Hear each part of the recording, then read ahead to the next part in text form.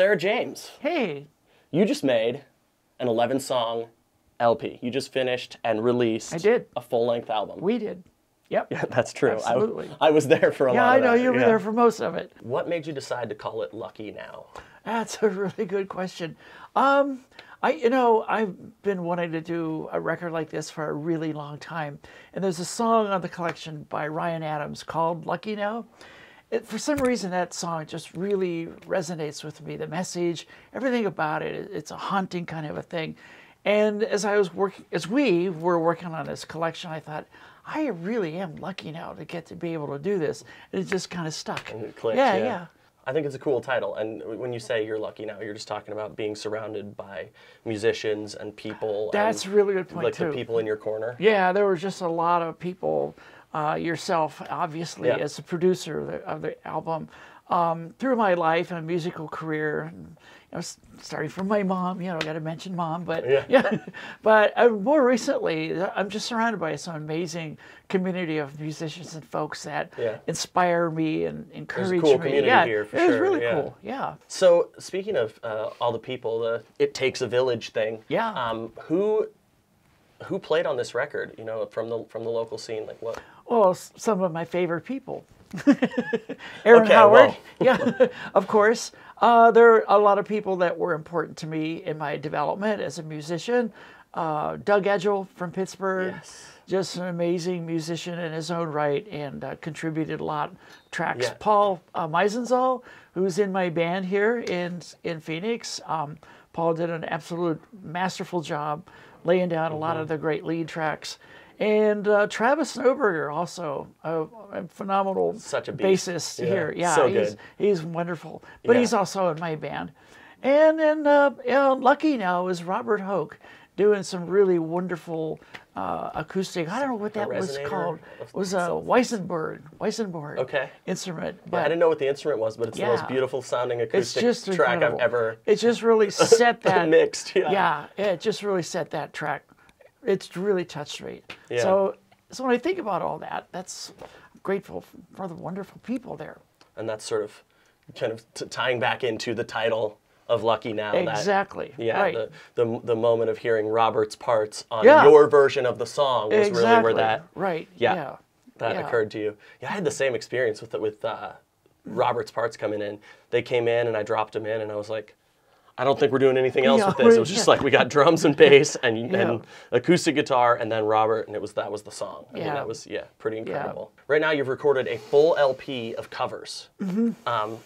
What inspired you? Like, what's the inspiration behind this record when you're choosing covers? Because obviously there's unlimited covers to choose from. How did you hone in on these 11 songs? There's a lot of music that's gone kind of by the wayside, and my goal or my ambition, if you will, is to take some of those vintage classic songs that everybody knows. It's in somewhere in our brain.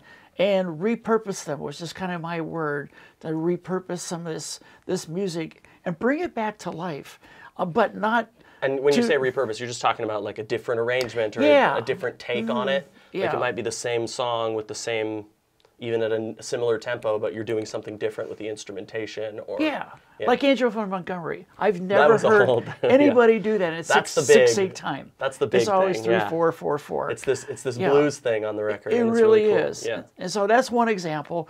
Another example would be, let's see, there's 11 of them. What would be another great example of that?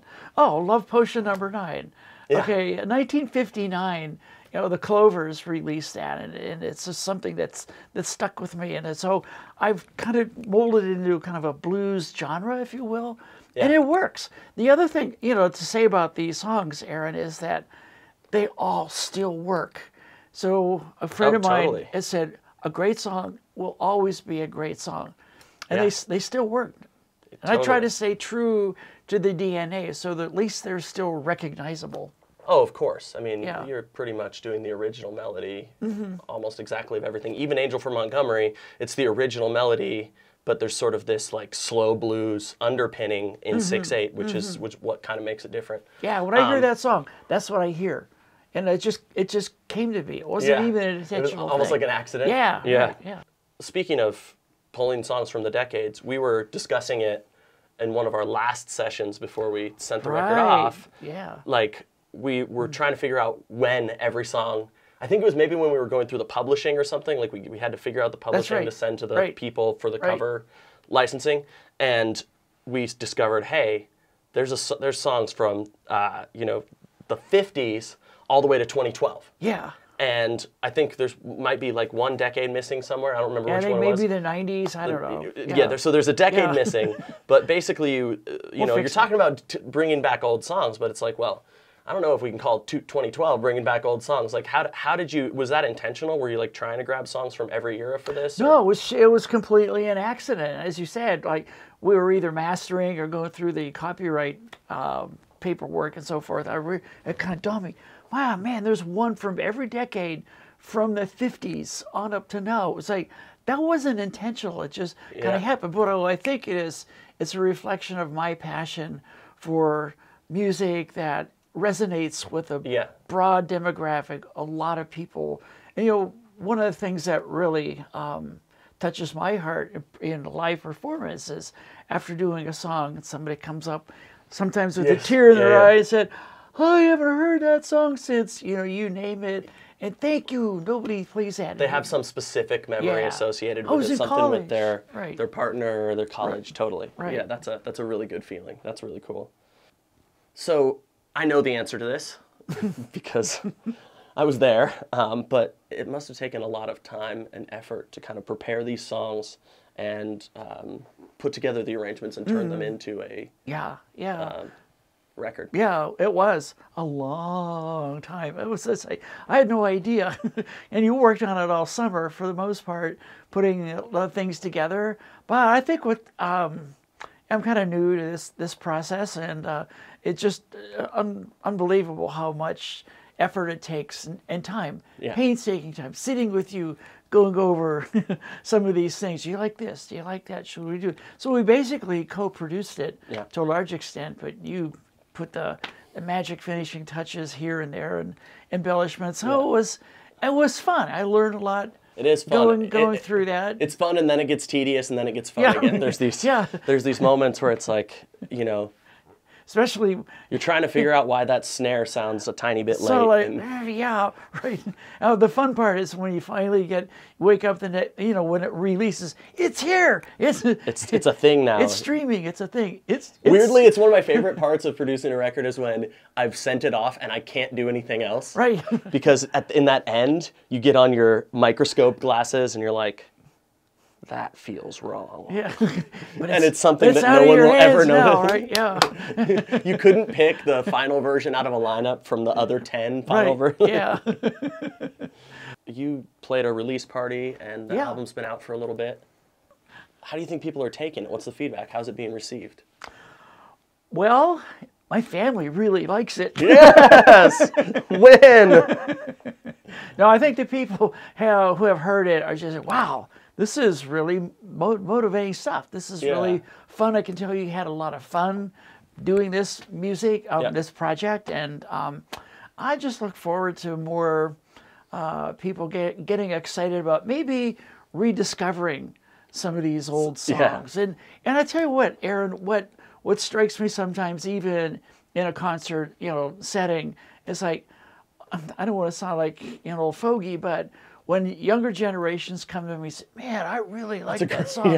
What is that? It's like, all right, tell me that says this material still really works. And I'm not afraid to embrace and there's songs that I think are great. Like Poor Pitiful Me, it was funny because I remember I was mixing that one on the monitors and my buddy comes into the room and he's like, this song is so catchy. I can't get it out of my head and I keep singing it in my sleep. And me neither. Who is this? And I'm like, it was actually Warren Zevon, and there were a couple covers of it throughout the years, but it really kind of has disappeared from modern awareness mostly. Like you don't hear that song out and about like Sweet Caroline or or the Beatles kind of biggies. So Yeah. Yeah, that's cool. So the answer is kind of you don't know exactly how it's being received yet because enough time hasn't passed. But from the people who have told you, the feedback's been positive. The feedback has been very, very good. And I wouldn't say necessarily that I'm on a mission, but in some regard, yeah, I am. Like some of these songs are treasures, and it's like. Little Red Riding Hood, okay, Sam the Sham and the Pharaohs, right? Yeah. And I always play when in a concert setting, say, hey, who remembers who did that? And somebody goes, Sam the Sham. It's just like one person way in the back knows. of the yeah, somewhere. Totally. And so it's fun to kind of resurrect these things and breathe new life into them. Absolutely. So that's cool. one of the intents of this collection. Yeah. Awesome. Sarah James, it was a pleasure talking to you about this record. It was awesome working on it. Yeah, thanks, Aaron. Yeah, I had a good time. It was fun, long, hard project, but we got it done. Yeah. So where can people just talk to the viewers about where they can find of course, your music, this record, and hear what we're talking about here? Absolutely. Well, the first place I'd like you to go to is my website, sarahjamesmusic.com. You can find everything there and also find out where I'm playing, performing in the area and elsewhere. Also, all major streaming platforms like iTunes, Spotify, you name it. But I also want to say, if you haven't heard it, go there. If you have heard it and listened to it, thank you so much. I really appreciate your attention and support. And please tell somebody about it. And that would be the best thing you could do for me right now. Awesome. Thank you so much. Yeah, Sarah. you're welcome. Wish was true. An angel took my hand, said you don't have to hurry. Got all the time in the world, don't worry. Don't you wish it was true? Oh, don't you wish it was true?